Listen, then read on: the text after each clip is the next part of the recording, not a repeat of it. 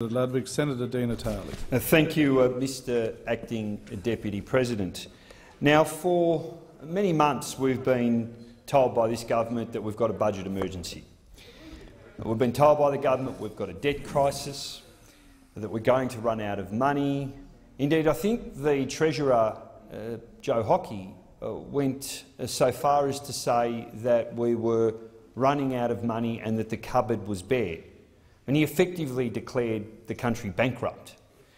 Now, you'd think that faced with a crisis of such Herculean proportions, conjuring up images of the soup kitchens of the Great Depression, that faced with a crisis of those dimensions, that a government would be looking very hard at potential revenue measures and savings. It might look at the huge savings that could be gained from the enormous fuel subsidies given to industries like the mining industry.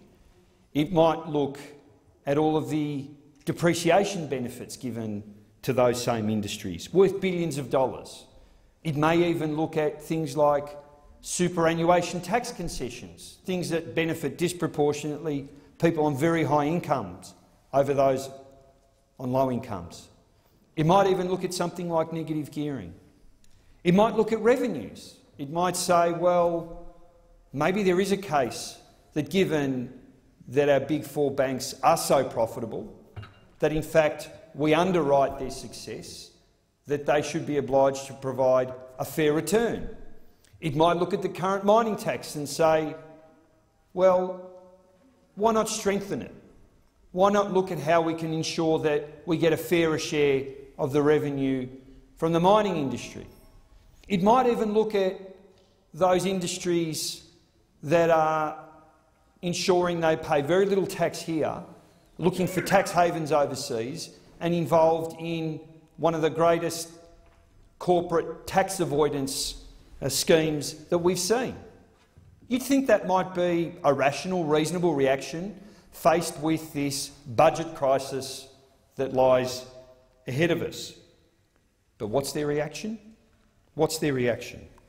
Well, our budget emergency, it's so extreme, it's so severe, it's so catastrophic, that faced with that enormous challenge, one of the first acts of this government is on this day to get rid of $20 billion of government revenue. $20 billion worth of government revenue. So just sit back and think about that for a moment. This is a budgetary crisis of such enormous proportions that today we're wiping $20 billion from the budget bottom line. If there was ever proof that this budget emergency, this debt crisis, is simply a fabrication, something concocted in a coalition back room, today you've seen it. You've seen the evidence. You see, this debate today is not just a debate about the mining tax and the debate earlier about the clean energy laws and the carbon tax. Not simply debates about those taxes in isolation. It's a debate about the sort of country we want to be. It's a debate about priorities. It's a debate about whether we can provide the things that the Australian community want. You see, we've got choices. We've got choices. We can choose to keep the revenue from the mining tax. We could have chosen to keep the revenue from the carbon tax.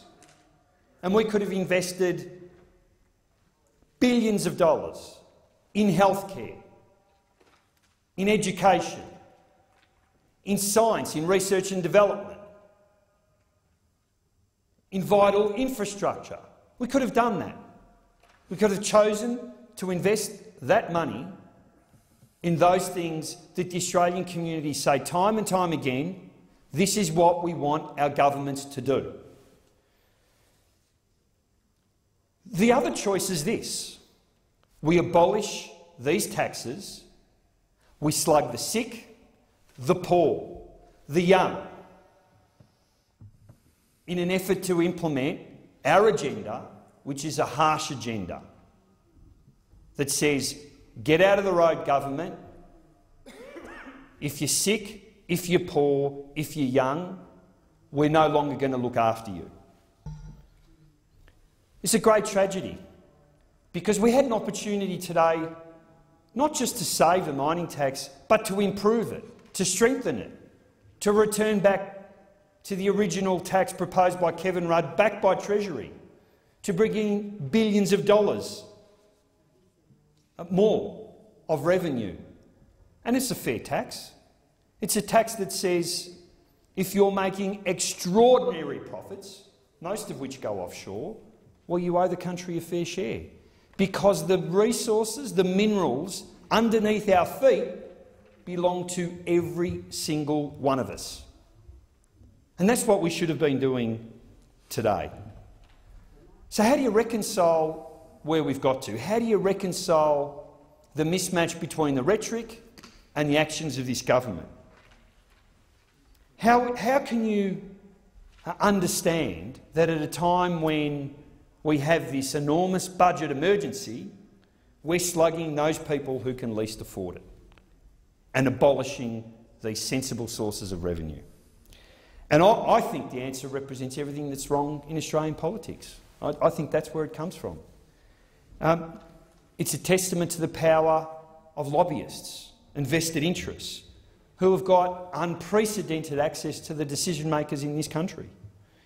Every day you see it, walking through the corridors, knocking on doors, inside and outside of ministerial offices. People who are here to advance their own interest ahead of the national interest. And of course the line becomes blurred. The line between what is a lobbyist and what is a decision maker has become more and more blurred in this place. We're now seeing people from industry become employed as members of staff and indeed in some cases become members of parliament, doing the bidding of big business rather than putting the national interest first. But it's not just a story of the power of special interests, it's also a story about the lack of political courage and conviction.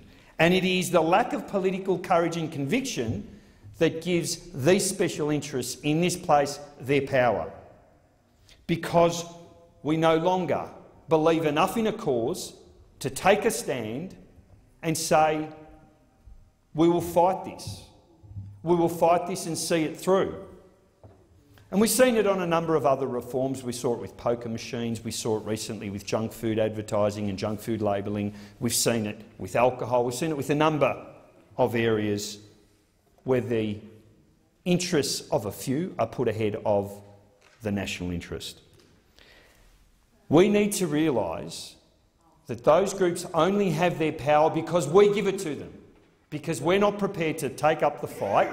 We're prepared to cave in the face of cashed-up advertising campaigns. We need to ensure that we put the interests of those people who want a decent education, decent health care, and welfare, if they're down on their luck, welfare support. We've got to put their interests first. It's also a story about the huge disconnect between our politicians and the community. And there is an emerging disconnect here.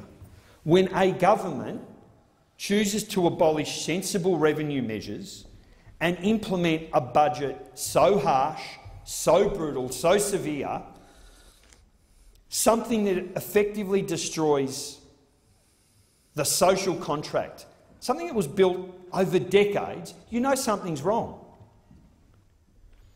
We've heard a lot of discussion about mandates and this government's mandate to implement these policies. But these choices were never put to the Australian community. What is happening now, right now, is that we have a government that is governing not because it was honest enough to put these choices to the Australian community, but simply because it's not the current opposition. That's what the last election was about. The election of 2013 could have been summarised in this way. Vote for us because we're not them. So that's your mandate, to govern because you're not the opposition. It was an election campaign that was devoid of any vision, of any ideas, of any policies of substance. So don't mistake your election victory as a mandate to abolish these sources of revenue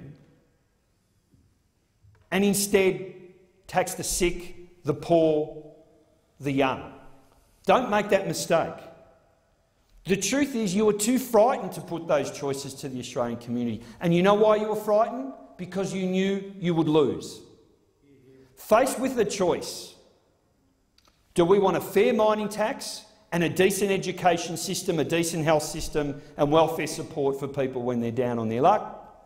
We know what the Australian community want. They've said it time and time and time again. Most Australians want decent health care. Most Australians want to be able to go to the doctor and not have to think about their bank balance before they do it. Most families want to send their kids to university and not have to think about what the legacy of that education will leave their children. Most Australians want adequate investment in infrastructure. They want fast, frequent, reliable public transport. They want an investment in science. They don't want cuts to CSIRO. They want to see that institution expanded and grow. They want an investment in research and development. And they would support a stronger mining tax if they knew that that was the choice in front of them. But you didn't give them that choice because you lacked the courage to do it. Because you know your vision is so brutal, so unpopular, so lacking in support that you were afraid to put it to the Australian community. And instead we have a government that uses the word mandate as though it has some meaning. You're only governing because you were dishonest and because you're not the opposition. That's why you're here. So I just say this simply to Mr Abbott.